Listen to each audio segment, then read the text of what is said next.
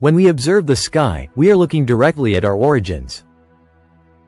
Brian Cox emphasizes that we are made of the same matter as stars. Every element on Earth is born in supernova explosions.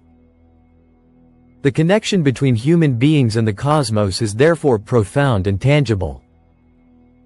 Modern science seeks to answer age-old questions: who we are, where we come from, what existed before the Big Bang.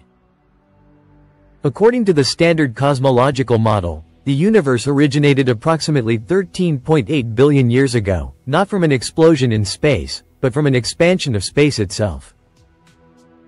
In its earliest moments, the universe was a dense, hot soup of elementary particles. Only after 300,000 years did visible light form, marking the end of the Dark Ages, a period thought impossible to investigate. But the James Webb Space Telescope has overturned many certainties. It detected bright, structured galaxies much earlier than expected, suggesting that the early universe may be more complex than we imagined. Cox invites us to reflect on the fact that light is our only real connection to the cosmos. Looking at a distant star is like looking into the past, because its light has traveled for millions or billions of years before reaching us. Light itself, according to quantum mechanics, is composed of photons with a dual nature, particle and wave.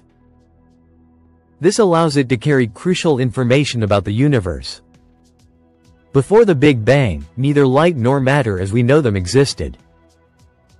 Theoretical physics hypothesizes that everything could have arisen from a quantum fluctuation, a void, rich in potential, where time and space did not yet exist.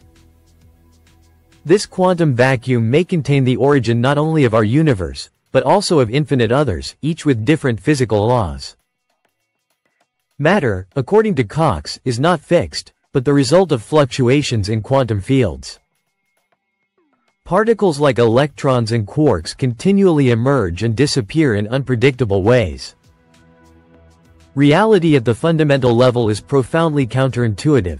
As Feynman said, if quantum mechanics doesn't shock you, you haven't truly understood it. Ultimately, the question, what was there before the Big Bang, may not have a definitive answer, but science invites us to keep asking.